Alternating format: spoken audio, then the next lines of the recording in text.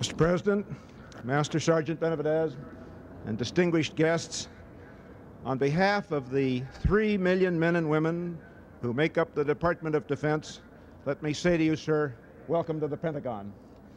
We gather today to add another name to the more than 3,000 inscribed in the Hall of Heroes through which we just walked. And their names not only remind us of the sacrifices our military personnel are always ready to make, but they call to mind those simple virtues that built this country, courage and commitment. And it is these simple virtues and this courage performed all over the world that enable us to be here today in peace and in freedom. Mr. President, it is especially fitting that you honor us today with your presence here because of your clear and long-standing support for those who wear the uniforms of the United States Armed Forces. And I share and support your pledge to restore the pride that we as a nation once felt and should feel again for those who serve all of us so selflessly, and in the case of Sergeant Benavidez, so magnificently. Ladies and gentlemen, the Commander-in-Chief, the President of the United States.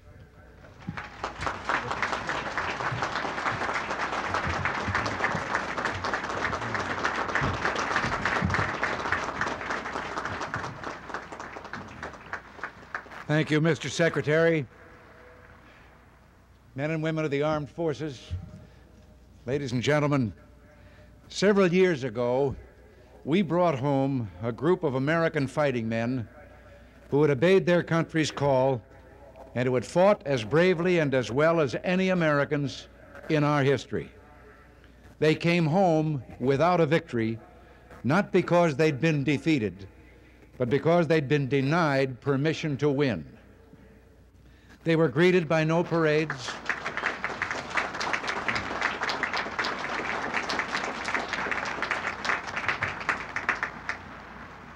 They were greeted by no parades, no bands, no waving of the flag they had so nobly served. There's been no thank you for their sacrifice. There's been no effort to honor and thus give pride to the families of more than 57,000 young men who gave their lives in that faraway war. As the poet Lawrence Binyon wrote,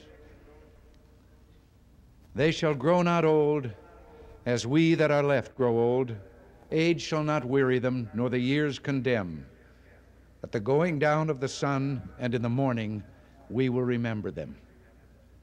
Pride, of course, cannot wipe out the burden of grief borne by their families, but it can make that grief easier to bear.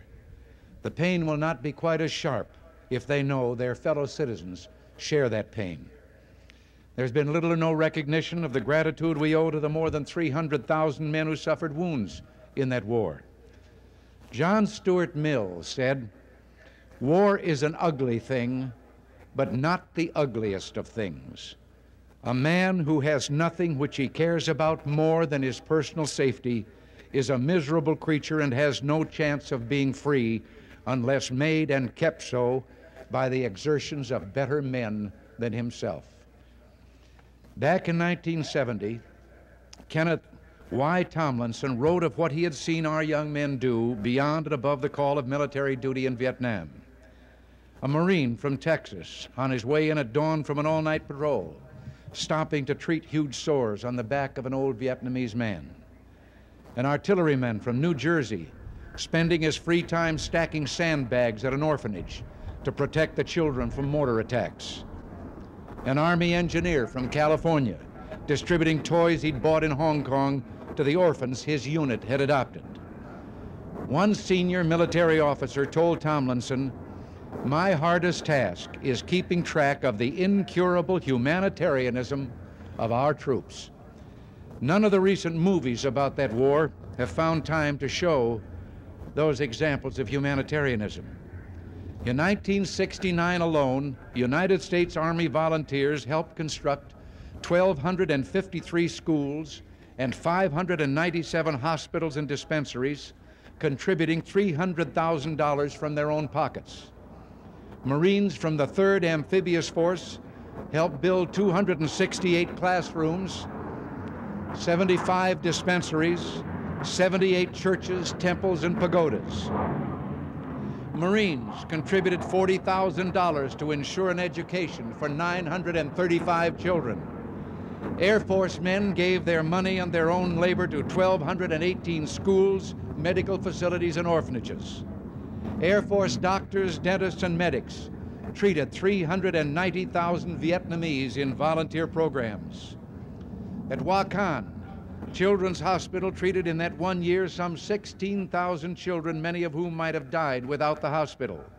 One of the finest and most modern in the Far East, it was built and financed with money raised by combat Marines. An 11-year-old boy burned over 3/4 of his body was one of those saved. He interrupted the game he was playing with visiting Marines to say, "All my life, I will never forget this place and these healing people. Some way I will repay them." A 27-year-old chaplain from Springfield, Missouri, came upon an orphanage where 60 children were sleeping on the floor of a school and subsisting on 1 or 2 bowls of rice a day. He told some men of the Americal Division's 5th Battalion, 46th Infantry about what he'd seen. A veteran sergeant said, "Don't worry, chaplain. Those kids have just got themselves some new parents." And they had. Army combat troops began sacking enemy food they had captured and shipping them back on returning helicopters. They found cots in a salvage dump, repaired them, and soon the children were sleeping in beds for the first time. One day, the cup was passed. Marines earmarked 10% of all poker winnings, and by the end of the year, the orphans were in a new building. An Air Force pilot saw 240 lepers living in unimaginable filth. Soon there were volunteers from all branches of the military spending their weekends building houses and a hospital. The stories go on and on. A Green Beret learned that a mother in a remote mountain village was having trouble in childbirth. He made his way to her home, carried her to a truck, and raced to Camran, where a Navy doctor delivered the baby. On Christmas, he gave 1,500 orphans toothpaste, soap, candy, and nuts he'd collected from fellow servicemen. Bob Hope, who visited our men there as he had in 2 previous wars, said of them, "The number of our GIs who devote their free time, energy, and money to aid the Vietnamese would surprise you." And then he added, "But maybe it wouldn't. I guess you know what kind of guys your sons and brothers and the kids next door are." Well, yes, we do know. I think we just let it slip our minds for a time. It's time to show our pride in them and to thank them. In his book, The Bridges at Toko Ri, novelist James Michener writes movingly of the heroes who fought in the Korean conflict. In the book's final scene, an admiral stands on the darkened bridge of his carrier waiting for pilots he knows will never return from their mission. And as he waits, he asks in the silent darkness, "Where did we get such men?" Almost a generation later, I asked that same question when our POWs were returned from savage captivity in Vietnam. Where did we find such men? We find them where we've always found them, in our villages and towns, on our city streets, in our shops, and on our farms. I have one more Vietnam story, and the individual in this story was brought up on a farm outside of Cureo in DeWitt County, Texas, and he is here today. Thanks to the Secretary of Defense, Cap Weinberger, I learned of his story, which had been overlooked or buried for several years. It has to do with the highest award our nation can give, the Congressional Medal of Honor, given only for service above and beyond the call of duty. Secretary Weinberger, would you please escort Sergeant Benavidez forward. Ladies and gentlemen, we're honored to have with us today Master Sergeant Roy P. Benavidez, U.S. Army, retired. Let me read the plain, factual military language of the citation that was lost for too long a time. Master Sergeant Roy P. Benavidez, United States Army, retired for conspicuous gallantry and intrepidity in action at the risk of his life above and beyond the call of duty. Where there is a brave man, it is said, there is the thickest of the fight. There is the place of honor. On May 2nd, 1968, Master Sergeant, then Staff Sergeant Roy P. Benavidez distinguished himself by a series of daring and extremely valorous actions while assigned to Detachment B-56, 5th Special Forces Group Airborne, 1st Special Forces, Republic of Vietnam. On the morning of May 2nd, 1968, a 12-man Special Forces reconnaissance team was inserted by helicopters in a dense jungle area west of Loc Ninh, Vietnam, to gather intelligence information about confirmed large-scale enemy activity. This area was controlled and routinely patrolled by the North Vietnamese Army. After a short period of time on the ground, the team met heavy enemy resistance and requested emergency extraction. 3 helicopters attempted extraction, but were unable to land due to intense enemy small arms and anti-aircraft fire. Sergeant Benavidez was at the forward operating base in Loc Ninh monitoring the operation by radio when these helicopters returned to offload wounded crew members and to assess aircraft damage. Sergeant Benavidez voluntarily boarded a returning aircraft to assist in another extraction attempt. Realizing that all the team members were either dead or wounded and unable to move to the pickup zone, he directed the aircraft to a nearby clearing where he jumped from the hovering helicopter and ran approximately 75 meters under withering small arms fire to the crippled team. Prior to reaching the team's position, he was wounded in his right leg, face, and head. Despite these painful injuries, he took charge, repositioning the team members and directing their fire to facilitate the landing of an extraction aircraft and the loading of wounded and dead team members. He then threw smoke canisters to direct the aircraft to the team's position. Despite his severe wounds and under intense enemy fire, he carried and dragged half of the wounded team members to the awaiting aircraft. He then provided protective fire by running alongside the aircraft as it moved to pick up the remaining team members. As the enemy's fire intensified, he hurried to recover the body and the classified documents on the dead team leader. When he reached the team leader's body, Sergeant Benavidez was severely wounded by small arms fire in the abdomen and grenade fragments in his back. At nearly the same moment, the aircraft pilot was mortally wounded and his helicopter crashed. Although in extremely critical condition due to his multiple wounds, Sergeant Benavidez secured the classified documents and made his way back to the wreckage, where he aided the wounded out of the overturned aircraft and gathered the stunned survivors into a defensive perimeter. Under increasing enemy automatic weapons and grenade fire, he moved around the perimeter, distributing water and ammunition to his weary men, reinstilling in them a will to live and fight. Facing a buildup of enemy opposition with a beleaguered team, Sergeant Benavidez mustered his strength and began calling in tactical airstrikes and directing the fire from supporting gunships to suppress the enemy's fire and so permit another extraction attempt. He was wounded again in his thigh by small arms fire while administering first aid to a wounded team member just before another extraction helicopter was able to land. His indomitable spirit kept him going as he began to carry his comrades to the craft. On his second trip with the wounded, he was clubbed from behind by an enemy soldier. In the ensuing hand-to-hand combat, he sustained additional wounds to his head and arms before killing his adversary. He then continued under devastating fire to carry the wounded to the helicopter.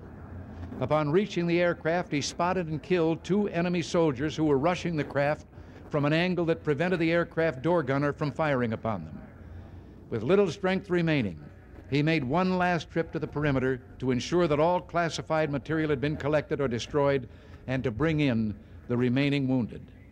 Only then, in serious condition from numerous wounds and loss of blood, did he allow himself to be pulled into the extraction aircraft. Sergeant Benavidez' gallant choice to join voluntarily his comrades who were in critical straits, to expose himself constantly to withering enemy fire, and his refusal to be stopped despite numerous severe wounds saved the lives of at least 8 men. His fearless personal leadership, tenacious devotion to duty, and extremely valorous actions in the face of overwhelming odds were in keeping with the finest traditions of the military service and reflect the utmost credit on him and the United States Army. Sergeant Benavidez, a nation grateful to you and to all your comrades living and dead, awards you its highest symbol of gratitude. For service above and beyond the call of duty, the Congressional Medal of Honor.